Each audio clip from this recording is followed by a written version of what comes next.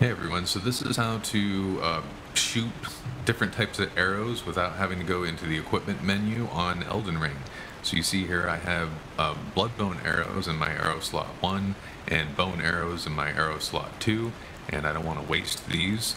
The problem is that in the default keyboard binds, right-handed strong attack and two-handed armament, um, default this is blank on the left, and so the only way to do the strong attack is shift and left click.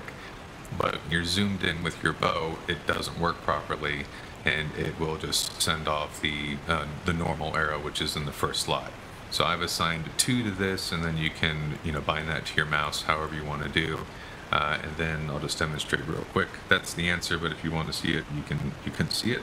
So if I hold down the 2, I'm going to draw it and release, and you can see that's a normal bow or normal arrow. And then if I hold down just my mouse button and that's it, and I let go, the blood arrow goes forth. And so that's a quick way to handle it, and that's it. Comment if you like if you do. Thanks for watching. Hope that helps.